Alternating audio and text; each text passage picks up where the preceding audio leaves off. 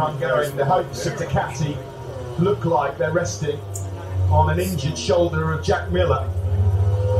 Yeah, can Miller keep their golden run going here in the Red Bull Ring? Chasing a 6th victory. Joan is not giving up that battle of 4 places in their brilliant performance. His display today, his display on weekend has merited better than this. He deserved better than 5th place if that's the outcome it's going to be for Joan Mir. Well, likewise, Taka Nakagami just behind him in 6th. It looks like the win's coming from one of these 3. Pol Espargaro, Jack Miller, Miguel Oliveira, and there's only ever, between the 3 of them, there's only one winner. And that's Miller. So lap 2. T1 okay, it will certainly be okay if that's the outcome in a couple of laps time for Pol Espargaro. He gets good drive grip out of that first corner. There's no way that Jack Miller's going to be able to get close enough to attack him on the brakes on the hill into turn 3. Say it! Stay on, Jack! Yeah, Miller the only winner from the group of 3 out front, but it was in unusual circumstances, wasn't it, over in Assen? Great defending as well by Miller. He just stopped that Ducati smack bang in the middle of turn number 3.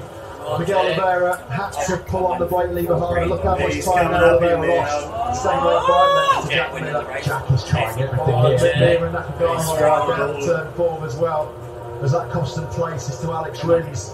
Nakagami certainly lost the place to Rins. Jack looks closer here. He does look a little closer to Pol Espargaro.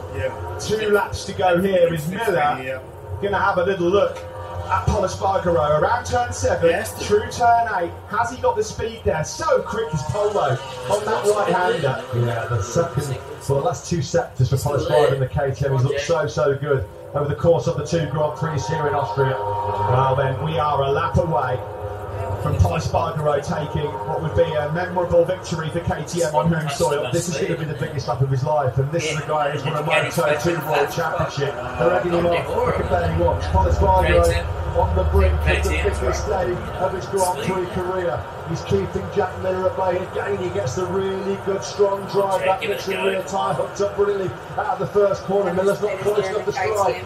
Going to go on the brakes then into turn 3. Miller, and he's not going to unusual line this time. Just a pass it from Brody. Come on, Jack! From Miller. Come on, Jack! A bit too hot. He's coming. Miller is going to try and attack him on the brakes into turn 4. Miller's got the inside line. He'll squeeze. Yes. Go on in there!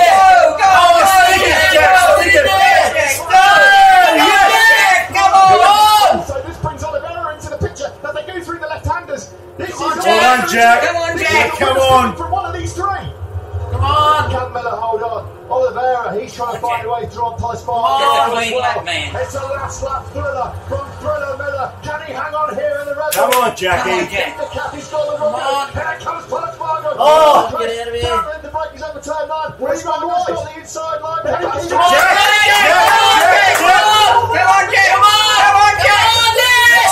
Come on, Jack! Yes! Unbelievable! What a finish! Well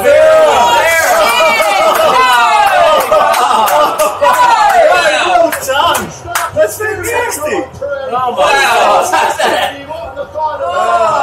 Shit! I thought it was Jack at first! I was for a second, but it just they get all tangled up in each other. He's the man! At least they all stayed on. Miguel, I was scared they were all going to smash out. Portuguese. Look at those scenes in Tenerife. Can you believe it? Wow! Portugal's Look at it over the line. We all thought it was just Off and Jack Miller.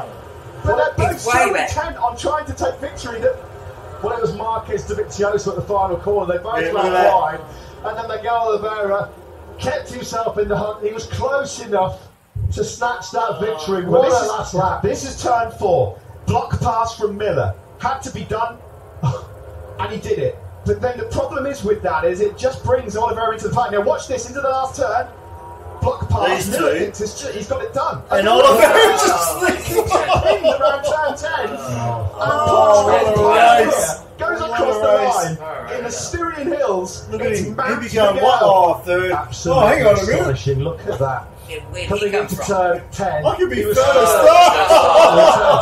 He's going to win through the steering wheel. we've got Hervé Poncharal down in pit lane with Simon.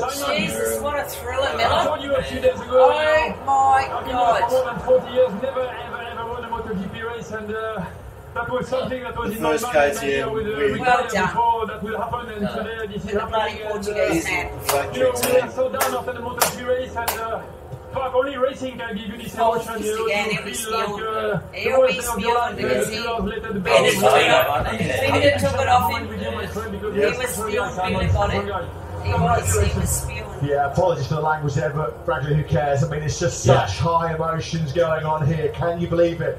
Hervé Poncharal, they Jesus. tried for 20 long years. People laughed at Tech 3 when Yeah, they signed why that deal to leave Yamaha and join KTM. Why Yet not? here we Who are, would have what, put a that on couple the of years team? down the Nobody. track, No. and Miguel Oliveira is our Oliveira. newest Grand Prix winner in the 900 Unbelievable. Premier Class race. He was befitting That was of such a fantastic. milestone. Another What awesome a way low to cap round that landmark scoring. 900 Premier Class race. With a home win for KTM. I just want to add something in just quickly, Matt. There were a couple of people running wide on that last lap.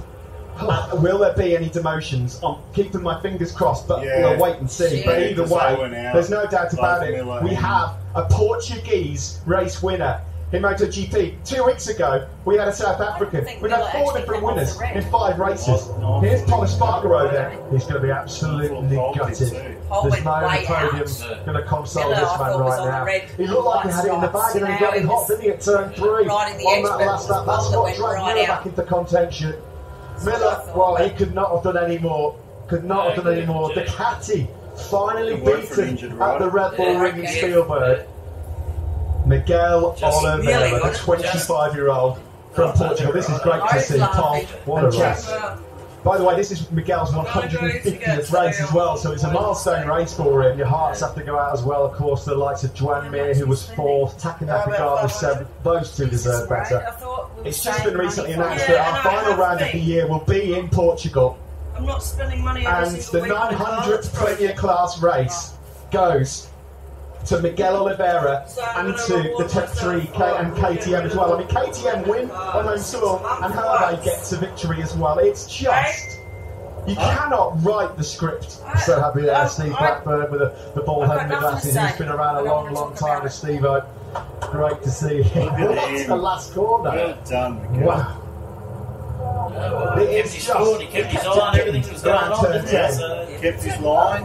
Just Yeah, raced you his did it, race. man. You did it. Absolutely. That's what it feels like to win your first MotoGP race. Awesome. Jack Miller congratulates Oliveira with his left hand. I don't think he's got much power left in the right arm.